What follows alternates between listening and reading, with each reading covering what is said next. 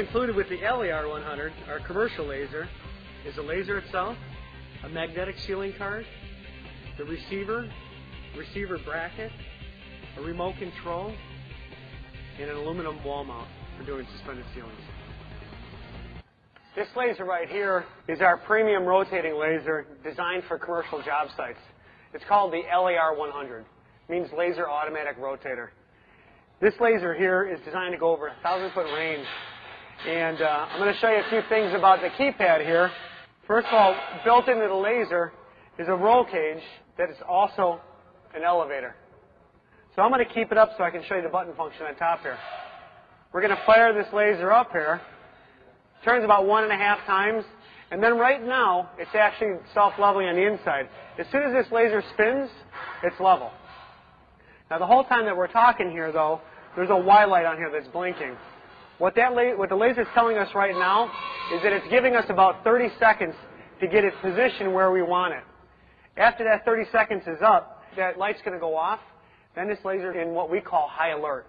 And the reason why we want high alert is if we were on a big job site and we were far away from this laser and somebody were to walk by and accidentally kick the tripod, this laser is going to tell us because it's going to shut down completely and it's not going to turn back on. So as soon as that laser light goes off, I'll show you that. So right now, the Y light went off. What happened is this laser locked into high alert. And it's a default setting. Every time you turn this laser on, it wants to go into high alert. So like I was saying before, if somebody were to come by and kick the tripod, you can see that the laser actually drops down lower, and this laser is shut down. It's not going to turn back on. So in order to use this laser, we actually have to reset it. If we don't want to use the high alert mode, if we're working in conditions where the floor bounces or there's tractors going by and vibrating the ground, all we have to do is push the Y button, and now we're in automatic level. Now if the laser gets bumped, it'll re-level itself and turn back on again. Now the first application we're going to show you is doing plumb, which is one of the most common applications for using a laser in the commercial industry. So Dan and I are going to show you how to set up a laser to build a demising wall across this room. So what we're going to do is we're going to set it on the ground, and when we turn it on, this laser knows that we want to go plumb. There's not an extra button that we need to push that says go plumb. So as soon as this laser spins, it's ready to go.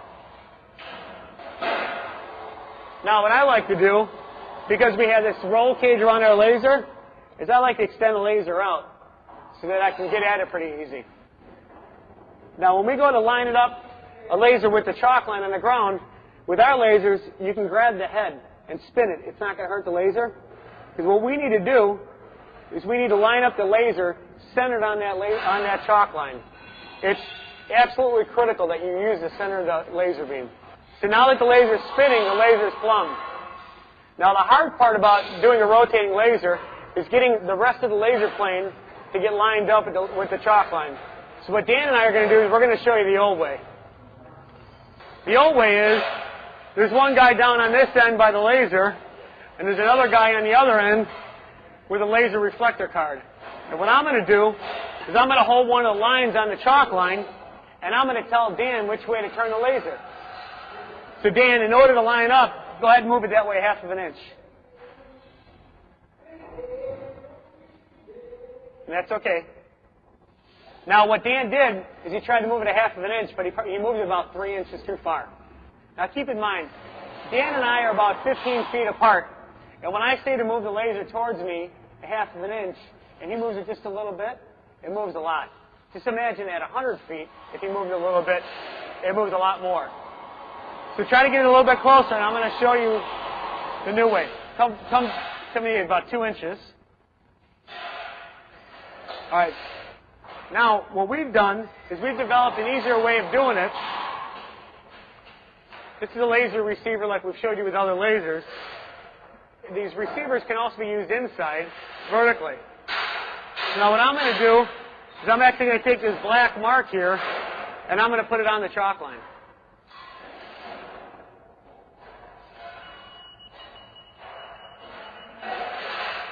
Now what Dan would normally do is he would adjust that laser until he gets an even tone.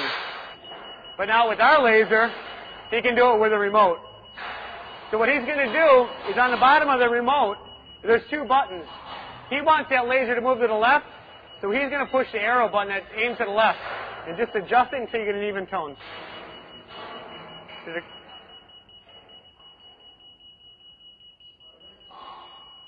Perfect. What he did is he actually steered the laser plane over and locked it onto our line. Now we're ready to build our wall. I want to show you another application that you can use the LER 100 on. The LER 100 is a commercial-based laser, and one of the biggest applications in commercial job sites is suspended ceilings. This laser is designed to do it. With the laser included in the box is a wall mount system. It's made out of aluminum, it's durable, compact, and really easy to use. It has a clamp up on top.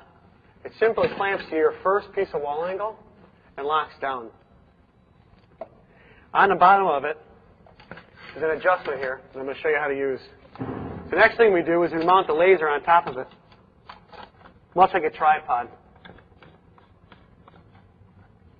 And the next thing that I like to do is I like to adjust the top of the laser just above the handlebars there. That way when the laser spins, it doesn't get blocked by the handles at all. So next thing I do is I turn it on. Now the laser is going to self-level on its own. In the kit, there's also a magnetic sealing card. This card is designed to do grid ceilings with. So the next thing we do is we take our magnetic sealing card and we put it on a wall angle next to the laser.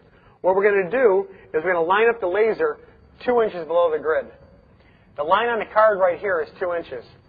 So I'm going to take the adjustment on the bottom of the wall mount and I'm going to raise the laser until that laser line is even with the white line.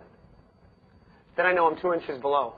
The next thing I would do is grab another piece of wall angle, move on down the wall, stick the card to the wall angle, raise and lower the wall angle until the red line hits the white line and it's level with the laser. Continue that process all the way around the room until all the wall angle is up and we're ready to put our grid in. We follow the same process with our grid. We connect the magnetic card to our mains. We raise and lower it until the white line and red line meet up, twist our wire, and we finish the ceiling. This button here that says manual, the X button, what this button means is if we turn this on, the laser is no longer a level. We can manipulate it in any angle we want, and the laser will still spin. The last button over here is the Z button. What the Z button does, it does incline. This laser is designed to do incline off of one axis. It'll tilt down 5 degrees or up 5 degrees for a total of 10 degrees. What that works great for is 5 degrees is equal to 112. 112 means a drop of 1 inch over 12 inches, which just happens to be the same as the code for a handicap ramp. Now, I told you earlier that this laser is designed to work on a commercial job site. Well, every store, every school, every hotel, every public place has to be ADA compliant, American Disabilities Act. And the code for handicap ramps is it can't exceed 112. This laser does 5 degrees or 112 on incline. So it's great for doing handicap ramps. So what I'm going to show you now is how that works. Whenever we do an incline on anything, we need to mark on the wall that we're working on what level is.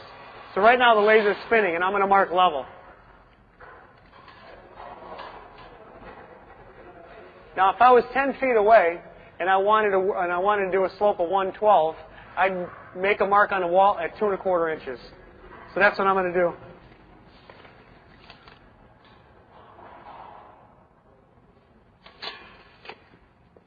Now when I steer that laser down to 2 1/4 inches, I know that I'm in a slope of 112. So now all I do is I push the Z button, and on the remote right here, there's 2 buttons on the bottom that have little arrows on them. There's an up arrow and a down arrow, and that refers to the front of the laser.